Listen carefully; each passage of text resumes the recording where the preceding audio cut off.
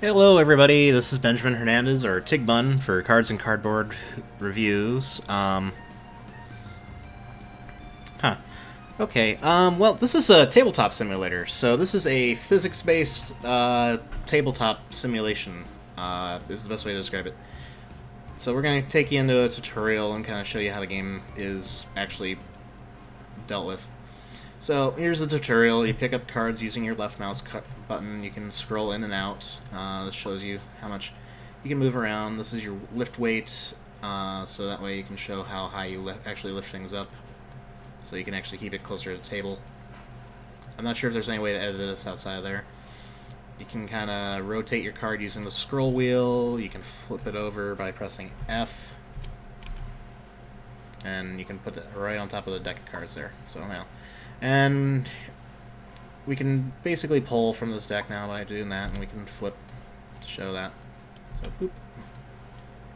And we can basically kind of left click and hold, and we pick up everything here, and then we can shuffle by doing this, you know, kind of wiggling it around. Now we can do that, and then we grab another single card. Boop. See?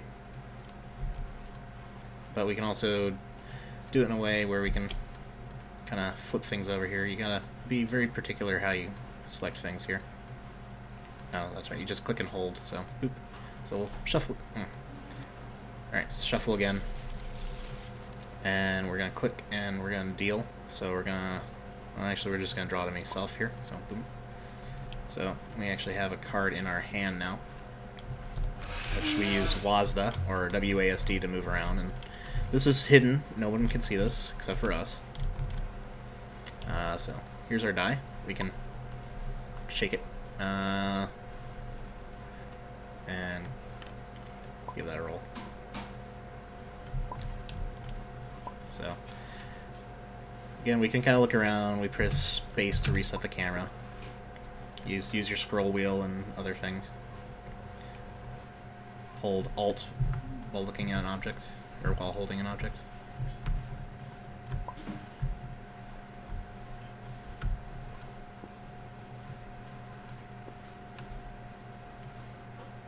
Oh, okay, I see. Oh, and then we can use Q or E to rotate that.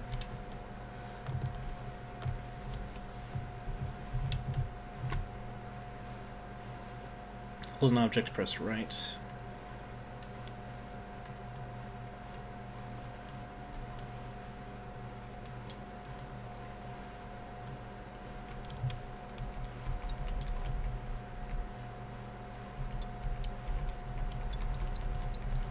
Oh, more than one object. So now we got the die and the thing. Go away. Go away. You can throw things, obviously, depending on your strength and lift hammer. You can also click and drag and pick things up. I cast 1d6 horse. Ah, sideways d4 horse. Alright, so... yeah, we got right contextual things, so we can actually see what kind of materials our things are, if it locks to a grid, if it's part of the snap, if it's sticky, persistent. We can actually save things. We can also tint the color. We can also affect the physics on it. So that's all you have to do to really play the game. You got different little things here. You got your mouse tool, you got your vector point, which allows you to actually draw on the table, which you don't want that. You got your pixel paint, which allows you to, again, draw more stuff here, and we can get rid of that.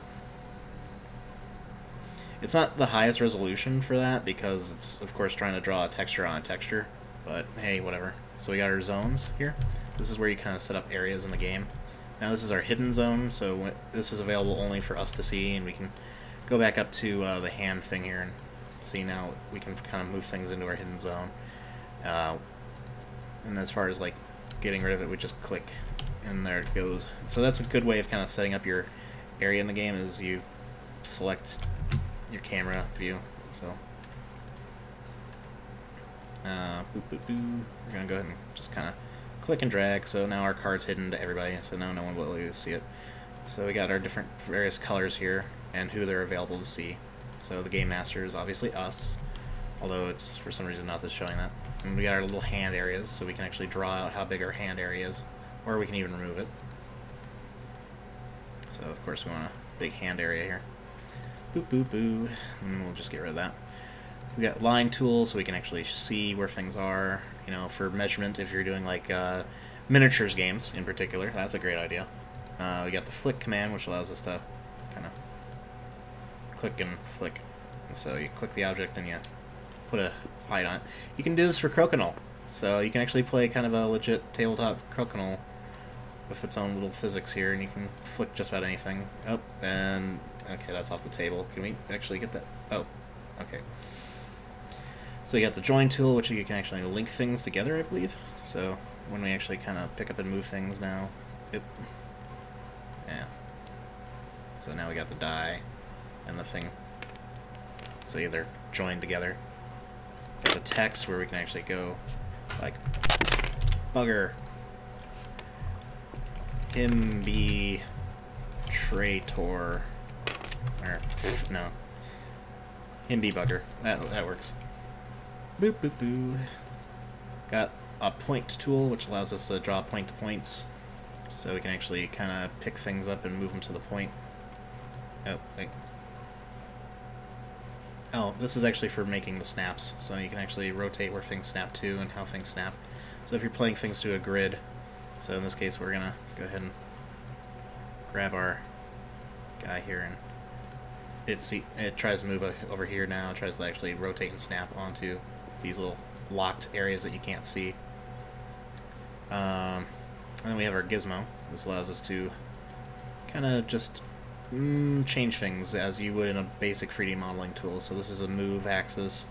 This one's the rotate axis, which allows us to kind of go wee around, you know, like with spin on X, Y, and Z. So in this case, whoa. Yeah. So that's really all there is to kind of start playing Tabletop Simulator. So we're gonna actually go in and load the thing. So we're gonna exit the main menu, and we're gonna just do a single player game here. So we're actually gonna look at our games that we have available. So here's all the games that are currently here as of the game. This is all the various tools and piece packs and things that you can use to play pretty simple games. But then there's also the official DLC. As you can see, I've got a few locked, but I have something here called Cosmic Encounter, which we have the basic and Cosmic Incursion. So we're going to load up Cosmic Encounter, and you'll be able to see what it's like to actually see Cosmic Encounter on a tabletop simulator. So now we're just kind of waiting for everything to load. So as you can see here, we kind of got our little table set up here. We got 5 player areas for our little cards. We got our little place over here where we can see all of the things for the game, including a copy of the rulebook. Isn't that neat? You can kind of actually scroll through here and learn to play Cosmic Encounter right here as the rulebook. And it's actually viewing the actual PDF on the internet. So that is really cool. Now, the Cosmic Connector was a Kickstarter project a while back where they were trying to make something kind of like this for people to play with, and this is what we got as a result. We have 0 Cosmic Encounters. Can we actually pick this up? Or as the host, I should be able to like pick things up, or things might be locked. So we can actually probably unlock things. So let's let's shuffle those first of all. Okay, yeah. So we got the sticky on, so we can actually toggle sticky off here, and so we should be able to pick those up now. So we actually have all the alien cards here. We'll shuffle them. So these are the alien special powers. So what we want to do here is we want to deal out one to like all the seeded players. So in most player games, you're gonna go like, okay, well, what player color am I? So I gotta actually decide that. So as the host, oh, that's actually boop, boop, boo. Okay. So we actually are going to change our color. So I get to choose a color. I'm going to choose purple. So now I'm purple. So we want to deal out an alien card to purple. So, and we can actually deal 1 to all. So all who's available. So boop, everyone gets their special alien power dealt out to them. So this case, I am the Reincarnator. So again, we can kind of look at this, we can see it up close, we can rotate it, we can flip it if we need to. Over here we got the special locked positions for our ships, so they actually will stack on top of each other. We can click and move an entire stack of ships. We can click one and pull them off one by one. We can fling them around, stack them up on top of each other. Yeah, again, so you can wrangle them. You can actually shuffle these too if you really want. It's kind of clever. So, anyways, we got our little thing here. Again, we use the scroll wheel to rotate it. Now, the only thing I find a little tricky about this game is, of course, our good old friend, the flare cards here. So, we're actually going to go in here, and we're going to flip those over. Actually, entirely flip them over, so. And we'll find it eventually. Well, the basic idea is somewhere in here.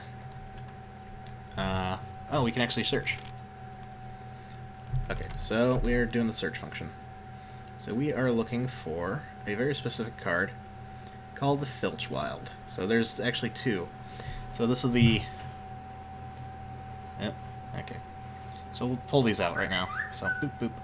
So here's the classic one, as you can see. So this is something I always keep bringing up whenever they try to do a version of this cosmic encounter thing. So we're going to stop the search here and put the cards back. So, okay, take an opponent's used card. You may cheat. You may take your ships from the warp or cards from the deck or discard pile, even if you're not entitled to them. If you're caught in the act, you lose one ship to the warp and return things in there. So that's kind of a way of doing it. Now, that's just the regular one. If you are the Super Filch, you may steal other players' use encounter cards whether or not they're involved in the encounter or not. So, it's kind of a nifty thing. But if you're going by what some people would call the traditional way of saying things in this game, you actually should be able to steal cards and just cheat in general. That's kind of one of the little weird things that happen in Cosmic Encounter. So, I could try to, like, say, steal a card from here, or, you know, somehow maybe just say that's in the warp. You know, you had that in the warp the whole time. If they catch me doing it, then of course I got to reveal that and say, oh well, shoot, and I lose all the stuff here. That's kind of one of those nifty little things. But if you have the various cards in their hand here, so we actually want to like deal 1, 2, 3, 4, 5. Okay, so everyone's got 5 cards now. Actually, we should do 8, just because that's the way the game is. I'm not sure why the blue player is getting multiples, but that probably is because it got stuck on here. So actually, let's select half those and just give them to the green player. So, I'm not sure if people can actually see these or not, but I actually have my own hidden area here if I want. But, again, your hand, so... I should be able to kind of just go over here and just casually steal one of their cards. If they catch me, then of course I'm in trouble, but... actually, no, that actually solves that problem right there. If they have it in their secret area, then they're fine, but if they have it in their hand, you can still kind of, you know, this is my card. So, as I said, you got all your different cards over here. You got a bunch of tokens for various effects. You've got your Destiny cards, which you can... I'm not sure if there's a quick way of setting this up or not, because you are dealing with a game where basically you're going to be playing with about 5 people, or 6, or 7, or 8, which I believe Tabletop Simulator actually maxes out at. But those require the expansions. But what we got here is a deck of cards, and we're going to kind of maybe... well, let's search through them, because what we can do is actually find the cards that we don't need. So... like, here's all the yellow players' cards, here's all the red players' cards, so let's say the red player's not playing, so we'll just have to take those out. Boom. Okay, that's easy enough. We can stop searching. We can actually save that to the chest for when we're playing a certain color or number of games. We can shuffle that, do a cut, shuffle again, and put them all back on top of each other. Here, just gotta rotate them. It's like, okay, it's my turn. I draw my first Destiny card, so I just flip that over. Press F, boom. So I'm going after blue. So I choose, how about this planet? and I'm gonna send 1, 2, 3 ships. Let's get those on top of each other. So, yep. Yeah, that's the thing. You gotta click and hold a bit, so you gotta be aware of it. Okay, so I'm gonna go here. Okay. Oh no, how about red? Red, you join the ally side. Okay, well, we'll put one there. And green's gonna throw in one just because they want to join in as well. Yellow's gonna go ahead and put one on the defending side. So, there you go. That's how the warp space cone kind of works, if you're familiar with the game rules. Then it's like, okay, I picked this card. Oh no, you're negotiating. Well, I picked... Well, actually, let's just select my entire hand here and flip it over. And just... We'll be random about this. We'll actually just select all the cards here and put it on a stack here. Again, try to...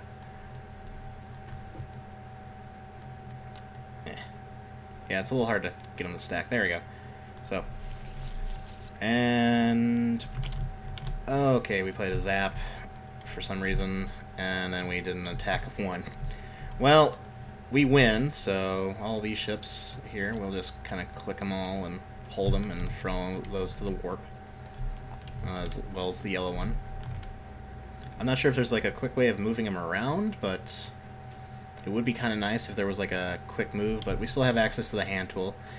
So obviously we get to put our ships there, and then we also get alien tracks here from our allies.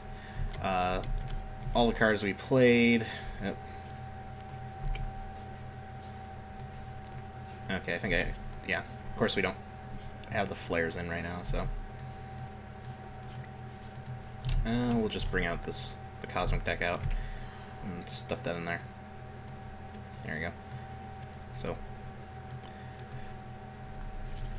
Boom! Just that easy. These go into the discard pile, or, well, screw it. We move up the point tracker for the purple, for green, and for red. Yep, red. There we go. And yellow and purple, or blue we can keep there. And there you go. And it's like, okay, well, next turn, oh, it's red's turn. I'll take a ship from the warp and put it back on any plane I want, like over here. Boop. So that's just Tabletop Simulator in a nutshell. It's a really great little experience. A lot of people are using it for various games like social deduction games, or again these official mods here. So we could actually play Tiny Epic Galaxies or Euphoria. And actually, for the price of the game, it's not a bad deal. I think I paid about $2 for Cosmic Encounter because it was on sale. And I can play with people online, as long as we all agree. So here's Euphoria. Again, we can play that for $8. Now, of course, the issue is of, you know, who's doing what, and, you know, what kind of options are there really. I'm not sure what we should throw out here just to show off. Again, it would be kind of nice to have like a crokinole board or something. We actually might be able to find one. So let's go.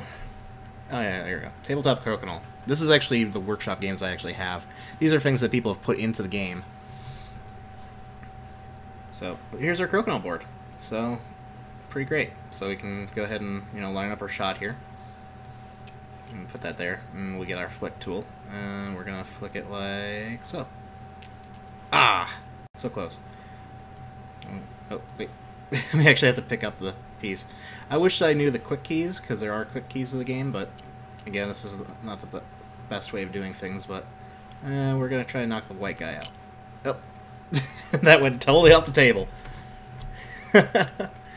Okay, so again, a little fun to be had here and there. I might actually try to play this with more people and try to figure out my shots here. So, obviously, we're gonna rotate our camera here. Actually, how do I do that? Is it Alt? Oh, nope.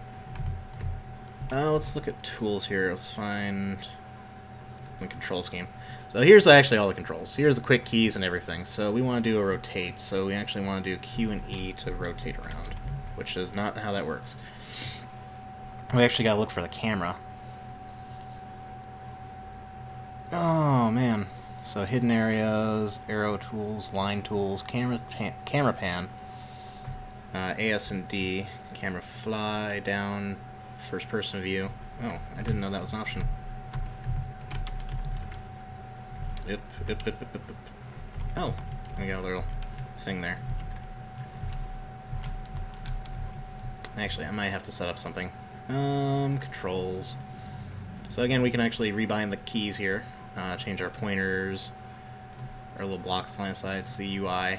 So in this case, we actually want to go into anything that would require our middle mouse button and actually change that up because my middle mouse button doesn't work. So whoopsie on me. Oh. Well. Rotate left, rotate right. Again, that doesn't really help us out with the camera controls.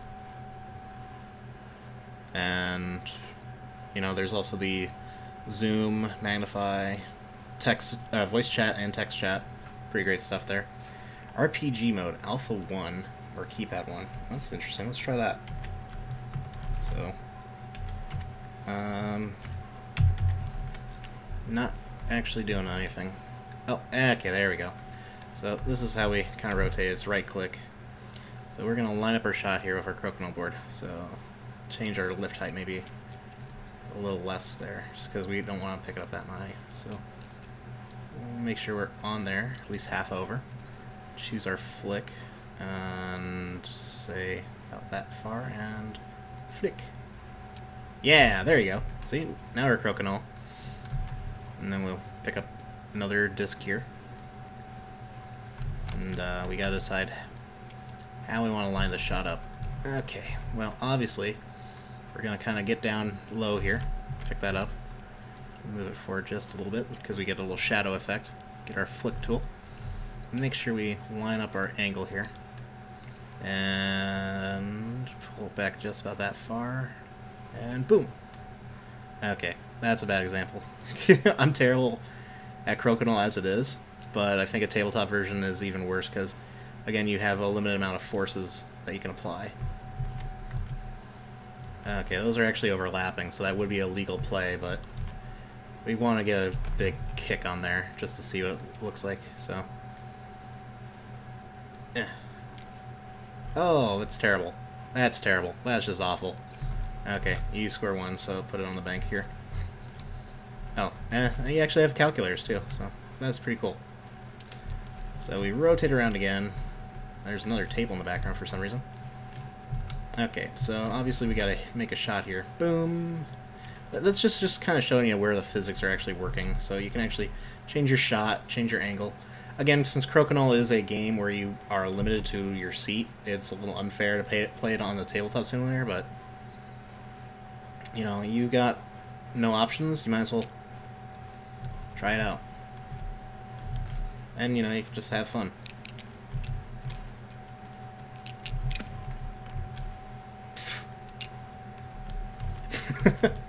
Okay, and of course the ever-impressive will find a better thing to do this here. So let's change the game. Let's find out what we have in the workshop. I have Gears of War, the board game, which I do actually own. Dead of Winter, which I also own. Crokinole, I have a set. I do not have Mice and Mystics or Pandemic to Cure, so sorry, I've been meaning to get those. I haven't actually played these games in any way on Tabletop Simulator, but let's show off Gears of War, the board game. This is going to be kind of great. So, I know it's a bit of a longer review here, but it's kind of fun because we're loading up all these assets, showing off where everything is. Now this is a super simplified version of Gears of War, the board game, but for good reason, because it's got a lot of assets to it. So again, things kind of lag when things are loading too, so that's the drag. You gotta have like a decent network connection, and once everything's loaded though, you're pretty well set. So here's our Gears of War, the board game. We got our little board here. We got our doors, ammo, grenades, merchant's holes, the line of sight counter, ruler, and then each of the little things in here. Actually, we want to flick that. So it's an actual stack of things? Huh. Let's say it should be wound marker, wound marker. Oh, hey, that one had the drop. Oh, and then we got our little paper standees for every monster in the game. That's kind of great. And there's our Berserker model, which is much less threatening. So the question is how do we get our map tiles out? Ah, there it is. So we got our A side, B side. We got our A side, B side. And every time you do it, it takes a little time to load, but so we'll look at our little scenario cards here. So we don't want to do the horde modes because those are silly for now. We don't want to do roadblocks. Let's set up the emergence. Oh, that China shop. That's the one I was thinking of. It's like, okay, we need locations A7, A6, so, well, we got A1, which we don't need, so we'll just kind of throw that back in the box here. Actually, we want to search, don't we? There's no way to search. That's the problem. So there's 4, 12, 3. You know, actually, this is a great idea. Let's just throw out all these tiles out here so we know where they're all at. And it's also going to be impressive for when we're actually doing the finale for this tabletop simulator. Now, again, since this is a physics-based kind of game, you are dealing with the fact that, well, honestly, people will be able to pick up, move around, and overall mess things up here. And of course, since things get messed up, you know, you get a messy table too.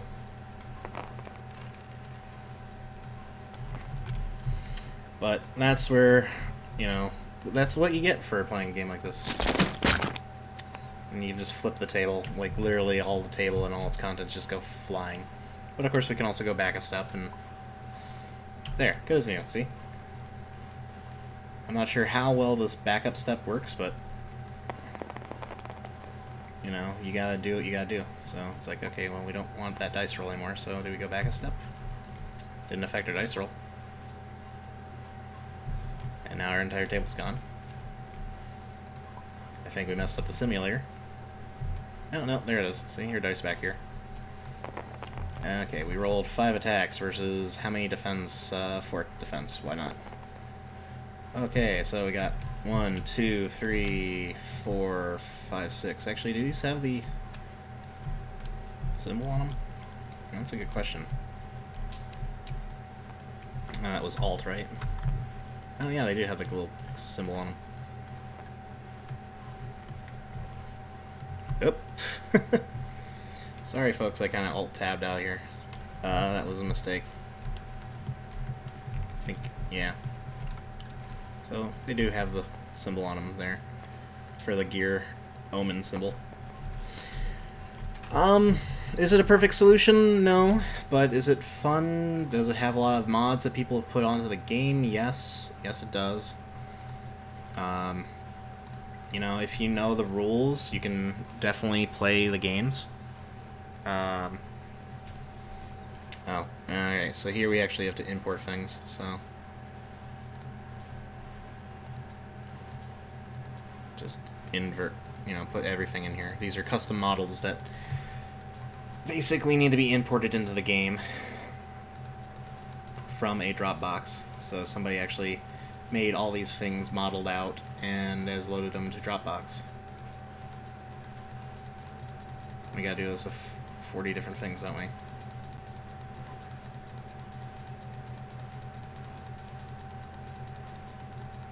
Are we just going back to the same things here, or?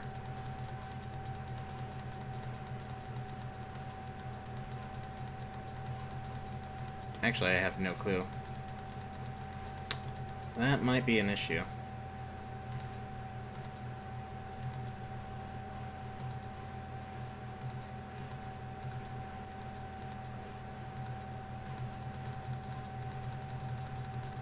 Maybe if we just kind of exit out all of them.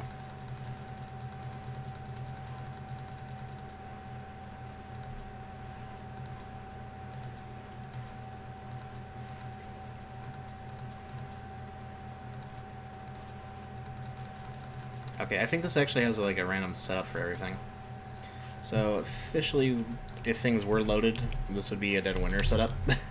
But obviously things are not perfect, so maybe we gotta keep going here.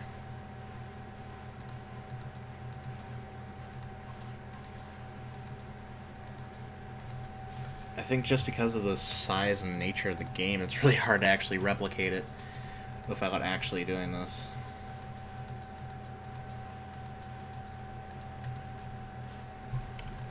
Because we should have like custom like standees and stuff, right? Yeah, Kodiak, Colby, Greybeard. So these are all supposed to be the standees, I think, that we're trying to actually import. Warning, bandwidth error. Yeah, so obviously the game is just like, yeah, no, we can't have all of these in our game, so let's actually quit that. Find something else. Maybe a game that I haven't tried yet, which is Mice and Mystics. So that's what I get for trying out untested mods here. It's usually nice if everything kind of loads in advance here. I really should stop the video, but this is kind of fun to show where everything's at. Because it gives you an idea of like what all work has to go into like making these tokens and assets and actually playing with them. Now, again, pretty great. So we actually have little notes here from the designer telling us that the grid setting for tiles is actually 3:2:1.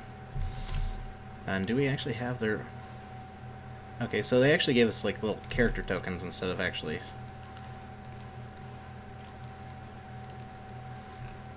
Huh. It's kind of nifty. So like these are totally gridded a little bit. So actually, I think we actually have to set up our game to changing the grid. So I think we can do that by going into our grid options here and setting it up for setting grid for tiles. Yeah. Okay. Well, I think that's for everything maybe besides these. Who knows?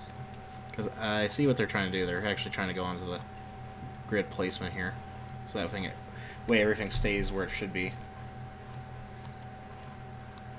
But as you can see, it's not entirely perfect either.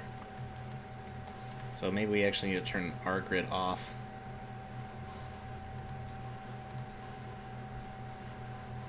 You can actually turn the lines on and off. You can show the different types of hex and stuff. Oh, that might be it. Maybe they're hex grid. Maybe that's what the solution is. So yeah, you could play things like Battle Lore or D&D. You can do tons of stuff just on this one little thing. I mean, even the game came with this RPG set, which is pretty great. If you ever see somebody running a role-playing game on Tabletop Simulator, I think you're in for a good, interesting time. That is if the game does not crash. I'm sorry, folks. So, we're going to go ahead and end the video here while I still can.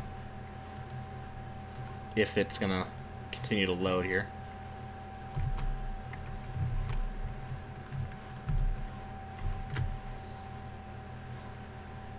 Oh, hey, there it goes. Okay, sorry folks, we had just a huge amount of bandwidth needing to be used for that, so... as I was saying, they have actually a little D&D set here, so you got little hydras and monsters that are actually animated, and you can import 3D meshes to do these.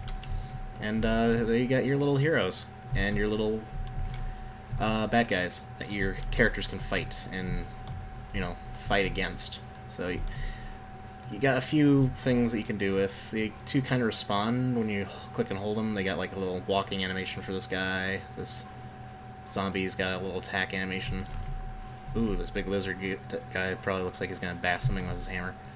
And we can kind of mess with him a little bit. So we can rotate him that way. We can flip him.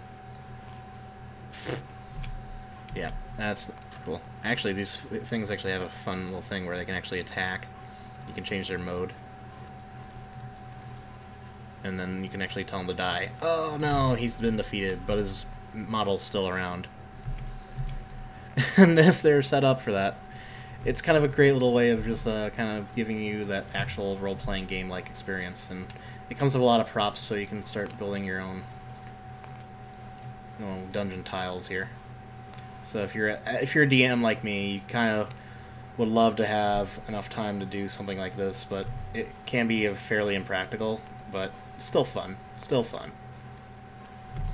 And of course, where's the character models? Well, that's the thing. You're gonna have to bring them in yourself. You're gonna have to bring in your own characters. But this is just so great that you actually have this kind of little thing that you can do. Oh no, he died. And you can make him undie, which is great. I love this tabletop simulator. It's definitely worth the time and money that people put into it. But again, you're going to get out of it what you put into it. So go out there, find mods, create mods. Bring more tabletop games to the world. We want to see more of this stuff happening. So I'm going to go ahead and cut the recording off here.